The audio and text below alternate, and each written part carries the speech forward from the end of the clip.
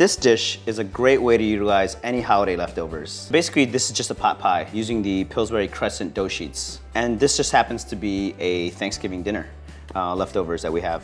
So we have a little roasted turkey here, turkey gravy, some sausage and apple stuffing, green bean casserole, leftover mashed potatoes.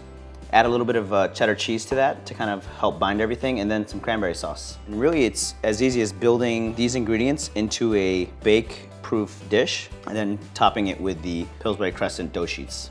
The first element is a little roasted turkey. Layer the bottom with this. To help keep all this really moist, a little bit of turkey gravy.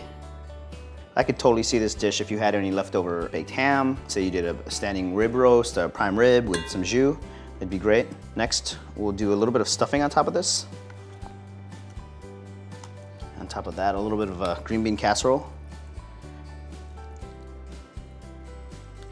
To keep things really moist, we're gonna add a little bit, just the rest of this gravy on top of this. And then a nice layer of mashed potatoes. On top of the mashed potatoes, we're gonna do a little grated cheese. This just happens to be cheddar. To top the pot pie off, we're gonna use these Pillsbury Crescent dough sheets. Really easy way to measure this out is just to use the lid for the pot.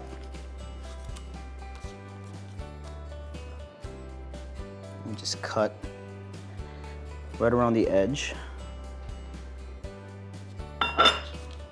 And there's your lid for the pot pie. Pot pie will go into the oven at about 350 degrees for about 20 minutes until everything's warmed through and the top is nice and golden brown. Let's check the pot pie. Nice golden brown. To finish this dish, we take some of our cranberry sauce and just top the pastry with some cranberries. And that's the dish, guys.